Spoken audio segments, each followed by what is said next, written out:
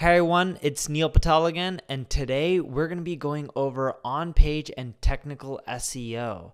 So I hope you guys are really excited because if you don't make the right changes and adapt your site to Google from a code perspective, you're not going to rank well, and that's what I'm going to teach you today throughout this lesson.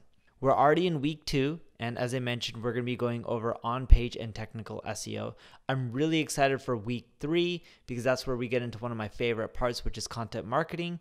But for now, let's go over the technical SEO. Everyone knows that linkable content wins, right? The more people that link to you, the easier it is for Google to find your site and the higher that you're going to end up ranking. And there's many types of links. That's links other sites linking to you, as well as other pages within your site linking to other pages within your site as well. When you're going through your site and you're optimizing for Google, there's many factors that you need to look out for. But before I go into each of those factors, let me first show you how Google sees your website. I want you to go to Browse SEO and put in your URL.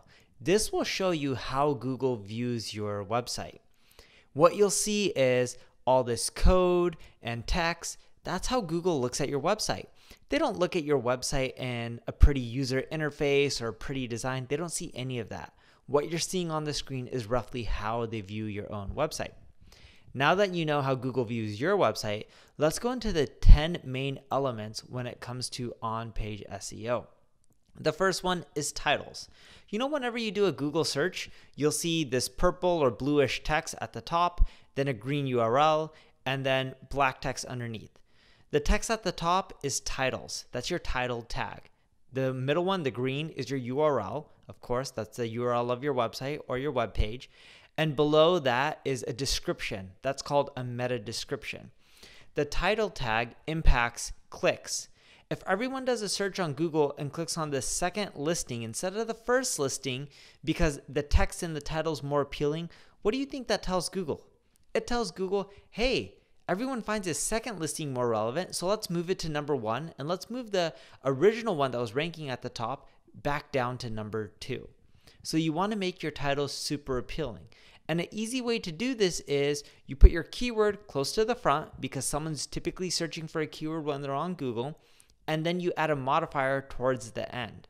A modifier is words like buy, guide, review, online, offers, cheap. Sometimes you can even include the year. Updated in, and then you would add the year.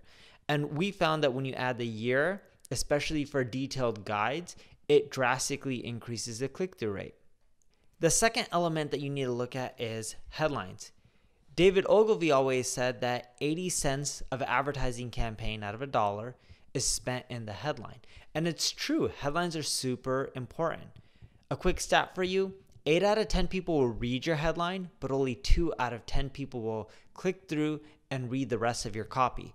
So if your headline's not good, you're going to lose them and you're going to miss the main opportunity to get people to your page and read the rest of your copy. With the headline, here's some formulas, right? Use a number or a trigger word at the beginning, then an adjective, then a keyword, and then a promise. Remember, your headline is different than the title tag. This is typically the wording or the phrase or the sentence, title, whatever you want to end up calling it, that you use at the top of an article or at the top of a page. The title tag is what you show to someone who's searching Google, and that's what we discuss in the first point. But a headline is what's seen on your own website in the top of the page. People read it, they'll either bounce away or they'll scroll down and they'll read the rest of your copy. An example of someone not using my headline formula is, let's say, how to sell your house. Not that attractive, not that appealing. After using my formula, you can end up using things like how you can effortlessly sell your home in less than 24 hours. People are like, oh, cool. That's great. I want to get rid of my home. I don't want to put in that much effort, and I want to get rid of it as quick as possible. You don't want to be deceptive with your headline. I'm giving you an extreme case here. Let's say you're in the home selling business and you know that you can't help people sell their home in 24 hours. Don't put 24 hours in there. Maybe you can do it within 30 days. That's still a good promise that'll cause a lot of people to click through. Some quick tips, short and sweet. Headlines at around 6 words tend to do better. Use numbers in there. People love numbers. Just imagine yourself going through the grocery store in the checkout aisle, you see all these magazines. A lot of them have numbers there on the cover. It's because they know numbers work. Use interesting adjectives. Try negative words like no, without, or stop. Also, make sure your headline matches the content. If it doesn't, you're going to lose trust with your readers or your website visitors. When it comes to headlines, you also want to make sure that you're getting a ton of shares on social sites like Facebook or Twitter or even LinkedIn. And here's some interesting stats for you. Is when you're looking at two-word phrases, the word how to generates more shares than any other two-word phrase that we're seeing according to BuzzSumo. And when you're starting your headline, when it means starting, the words at the very beginning of the headline, X ways to tends to do the best.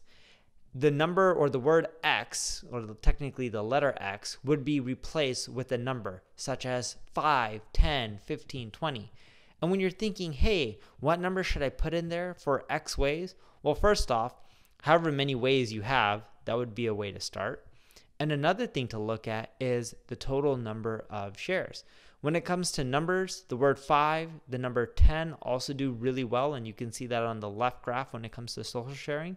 And when it comes to the length of your headline, think about headlines that are roughly around 6, 7, 8 words, 10 words long. They do fine. If you go too long, you're going to get very little shares, and if you don't have enough words, you're not going to get that many shares either. If you want to get the most amount of shares with your website and your blog posts or your resource pages, make sure you're using plugins like Social Pug or Super Socializer. It's a great way to add these social sharing icons to your site like I have on the Neil Patel website, and it does help generate a little bit more social shares. It doesn't give you a ton more, but every little bit adds up. The next thing I want you to look at is the first 100 words on your webpage. Your first 100 words is what Google's crawling, and they're like, hey, if these are your first words, typically what you talk about in your first paragraph or two, which is where your first 100 words usually are, is going to be what the article is about. You wouldn't end up having your first 2 paragraphs have nothing to do what your webpage or your article is about. That's why they're looking at your first 100 words really heavily. And you want to make sure you're dropping in your keywords within there. And you shouldn't have to manually force them in or stuff them. It should appear naturally. And of course, you want to put ones that are more popular than ones that are least popular. And you can use Ubersuggest. It'll show you what keywords are more popular than others. Next, it's time to make sure that your pages are all interlinked together. So this is a cool graphic from Google, and they show you how they're crawling the web. When you're taking your pages and you're linking page to page to page, it allows their crawler, their algorithm, to continually crawl your website and index every piece of content if they see fit. The reason I say if they see fit is if they don't feel the page is that valuable, they may choose not to index it, or if they feel that the pages doesn't have unique content, they may choose not to index it. And we'll get into all those things later on, but I just wanted to give you a quick overview. And internal linking is super important. I rank very highly on Google for a lot of my head terms because I'm interlinking throughout my site. Another site that does this is Wikipedia. They rank for almost everything on Google because they're interlinking everywhere. And you can see it whenever you read a piece of content, you'll see those blue links throughout their text because that's the power of internal linking. It's what allows Wikipedia to continually rank higher and higher. And here's a cool graphic from Brahma Media. It shows you that as you link from your homepage to other internal pages, you can have your link juice flow throughout your site. Typically, not always, but typically your homepage has the most authority because a lot of people are linking to your homepage. And then as you link to other pages on your site and you cross-link those other pages and those articles to other important pages, what you'll find is it can bring up the rankings of your whole site overall. When you're doing your internal linking, make sure you put in keywords within the link. So for example, here you're seeing keyword stuffing anchor text. That would be the text of the link. I'm showing you the code. And the reason I'm showing you keyword stuffing anchor text is because although I want you to put keywords within the link, and that ends up helping you rank higher for that term, whatever it may be, like keyword stuffing anchor text, it'll help you rank higher, but you need to be careful and not just stuff in keywords, because if it's unnatural, it's not a good user experience. It's not just about adding in links and keywords, it's about doing what's also best for the user. You're not just optimizing for Google, you're also optimizing for users as well. Typically what I see is if you have a 1,500 word article, you want to aim for at least 3 to 4 internal links. A lot of these links may be backing up your claims or linking to other relevant articles. And if you don't have 3 or 4, that's fine. Don't just shove them for the sake of shoving them. Do what's natural and best for the user. Next, external links. This is you linking to other websites and also other websites linking to you. A lot of times you may be, hey Neil, there's my competitor. They have some great data, but I don't want to link to my competitor. It's okay. There's nothing wrong with linking to your competitor. I do it all the time because if my competitor has some amazing stats and data, yes, I'm plugging them, but it provides credibility as well, and it shows that I'm an authoritative figure because I'm not just making up stats and data or making up information. I'm telling you what to do backed by real data. So that's why external linking is really important. It also tells Google, hey, you are similar to these other websites. And if some of them link back to you or other websites in the same neighborhood link back to you, what I mean neighborhood, also if other marketing sites link back to me, it tells Google I'm a marketing site and I should be ranked for marketing related keywords. If I had a pet website and other dog sites link back to me, it would tell Google, hey, this site's related to pets or dogs and you should consider ranking them higher for dog or pet related terms. Make sure when you link to sites, you're linking to trustworthy sites that are reputable. Don't just link to Joe the plumber because you like their design. Make sure their data, their facts are relevant and accurate because you don't want to deceive your own users because it'll reduce how much people believe in you and affect your trust. Now with your website, you also have a lot of pages. Your pages all have unique URLs. URL length is really important, and here's a cool graph by Brian Dean from Backlinko. When your URL length is around 50 characters, you'll tend to rank better than if it is 60 characters or 70 or 80. So try to keep your URL short and to the point. Keep them clean. You don't want all these crazy words or characters in there, like the example I am showing you on the screen with like question mark and equal signs. You want to keep it clean, to the point, use letters, use numbers. This is really important in URLs because the more messy it is, what you'll find is the lower you'll rank. And a lot of people are like, no, I want my URL to be really long so I can put in all my keywords. Well, Google will think that your URL is only related to someone who searches for all that keywords, plus you'll rank for the long tail phrases as well. Long tail phrases, just as a quick recap if you're not familiar with that, is when people are doing a Google search for 3, 4, 5 word phrases on Google. With your URL structure, make sure you don't include dates. I removed dates from my URL structure on neilpatel.com. By doing this, I boosted my SEO traffic by 50% in roughly 30 days. I kid you not. And here's an example of on a screen, quicksprout.com / a date 2019, a month, 07, a day /24, and then the title of the article. By removing the date, Google will be like, oh, cool. This article is still relevant because 2019 happened a long time ago, right? We're way past 2019. But the article on how surveys can hook more customers, that's still relevant in future years. But when you have a date in your article, Google will be like, it's not 2019 anymore, so we shouldn't rank this article as highly. But when you remove the dates, it tells Google, hey, this isn't a news-related article. It's not relevant to a specific time period. It's still relevant in the future. So make sure you don't have dates in your URL. And if you have dates in your URL, you can't just remove them. You got to remove them and 301 redirect your old URLs, the ones with the dates, to the new ones. And I'll go over that in the upcoming lessons. You'll also want to make sure that you're using an SSL certificate. Most of the web pages that rank on Google use a SSL certificate. This makes your URL, instead of HTTP, it adds the S at the end. So then you'll be HTTPS. When you go to a website and it says not secure, usually it's because you're not using an SSL certificate. So you want to make sure that you're using an SSL certificate, not only because it helps with rankings, but it also helps with conversions. Some general URL tips. Use hyphens, not underscores. Use lowercase text. Use characters that are safe, so no and signs, no pound signs, no squiggly marks, or anything that isn't letters, numbers, or dashes, to keep things simple. And try to keep your URLs at a max of 2 folders. Because whenever someone does a search, it may be yourdomain.com / a word / and then another word or 2 words. The slashes are folders, so you don't want ideally more than 2 slashes. Sometimes you'll have more, but try to keep it in that realm. Next tip I want to go over, next factor, is readability. Look, if people are on your site, they're there to read and then figure out if they want to buy or consume information. But if your text isn't readable, people aren't going to stick around. I like doing things like keeping my words on my page really simple and easy to understand. I'm not trying to impress someone who went to Harvard. I don't have amazing grammar or spelling skills. Keep it simple. Don't talk above people's head.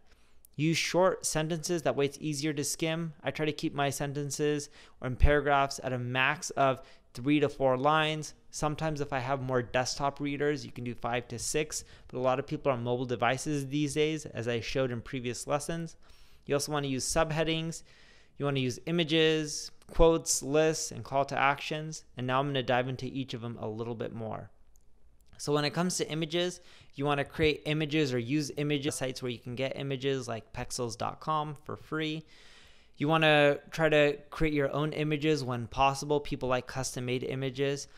Make sure that they're compressed in size. They're small. You don't want them blurry, but there's a lot of tools out there. If you just Google compress your image, they'll compress them and keep the quality similar. So that way they load faster for people. And you also want to consider the dimensions for social channels as well. If you don't consider the dimensions, then what'll happen is people won't be able to easily share them on Facebook or LinkedIn. And you want to avoid stock photography when possible. Yes, there are sites like Pexels for free that you can use as last resort, but they tend not to do as well as custom images. With your images, you also have to keep in mind that Google can't see them, right? Remember how I showed you how Google looks at a page when you go to browse SEO? So you want to use an alt tag to describe what your image is. And you can see here that little code snippet, image source neilpatel.jpg. I'm saying this image, I'm defining the name as Neil Patel because that's me. And I'm also saying my description would be, let's say, Neil Patel, assuming I'm trying to rank for my name. And my title, a tooltip, when someone hovers over the image, I would also use the same typically as my alt tag, which would be, again, Neil Patel. And you're probably wondering, why do I need to do all of this? Well, one, it helps Google, but on top of that, it helps people with disabilities because they use programs that help them describe a website.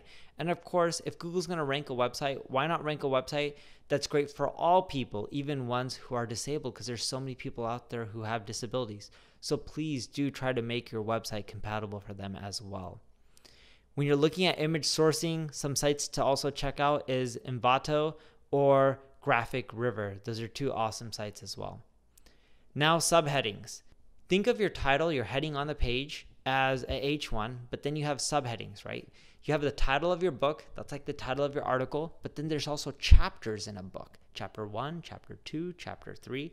Those are what is considered subheadings. And typically your subheadings are using H2 heading tags or H3 heading tags.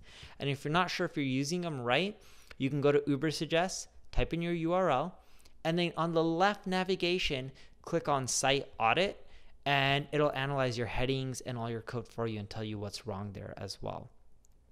With your web pages, call to actions are really important when it comes to readability. If your call to actions don't stand out in color and they're not clear, you won't do well. Make sure when you're picking the color, do not use red. Red is typically a color for like stop, like a stop sign or a stop light. So you want to avoid red, but you can use any other color. Just make sure it stands out and there's a good difference between the color on your page. So for example, if my page has a ton of blue, I may use green instead, or I may use orange, or I may use, I don't know, purple or pink, or, you know, pick any, or yellow. I don't know what goes with blue, but you get the point I'm trying to make. You wouldn't want to use the same exact color. Also, another thing I do throughout my blog post is I use a lot of quotes and bullet points It makes things so much easier to read and skim. Keep in mind, not everyone's going to read your content. A lot of people are skimming it. So using quotes and using bullet points, it makes things so much easier to skim. It's also why I love creating infographics. They're like a visual piece of content that shows people information and images, and it makes it easier to understand and skim. And these days, everyone is watching videos. YouTube is one of the most popular websites. It makes up a decent chunk of Google's market cap. So make sure you're including videos when it's relevant. And videos is also a great thing for you to leverage, and I'll probably create another course on this in the future, is YouTube SEO, right? You can get a ton of traffic from videos as well because YouTube is the second most popular search engine. Another factor to look at is related keywords. Google knows that when you do a search for Windows, you're not just looking at Windows, the operating system like Windows 10, you may be looking at older versions like XP or 8 or 7. And you can see at the bottom of Google, whenever you do a search, it'll show you other related searches. This is their own lane semantic indexing. And you can also use Ubersuggest. When you go to the keyword ideas report on the left side and you put in any keyword that you're trying to rank for, it'll show you all the other related keywords that Google looks at. And you want to try to integrate some of these keywords within your page as well. Because if you want to rank for the main keyword, might as well rank for all the relevant related keywords as well. It's an easy way to get more traffic. The interesting thing is whenever you do a Google search and you type in the keyword, you'll notice that it bolds the keywords that you typed in when they're there on the page, such as how to or apple pie or make. And this allows you as a user to clearly see, hey, these pages have what you're discussing. That's the importance of keywords. So make sure that you're including the right keywords within your page and your title and your headings if you want to rank. If you don't, you won't do well. Last but not least, I wanted to go over social sharing. On Ubersuggest, whenever you type in a keyword and then you go into the content ideas report on the left side, it'll show you all the popular blogs around the web that have a ton of social shares. You want to create content around things that are going to be popular. And what's cool about this report is it shows you what's already done well. Because if something has done well, the chances are it'll continually do well in the future. If a lot of topics don't get a lot of social shares, because you can keep going to the next page and the next page and the next page on the content ideas report within Ubersuggest, and I recommend that, you'll start seeing what's less popular. You want to avoid writing stuff that's not that popular, and you want to write on more of the stuff that is really popular. What's also cool about this report too is it breaks down the estimated visits and backlinks. The holy grail is writing stuff that gets a ton of estimated visits, a lot of backlinks, and a lot of social shares. If you do that, you can do extremely well. That's it for this lesson. In the next lesson, I'm going to be going over off-page SEO. Thank you for watching.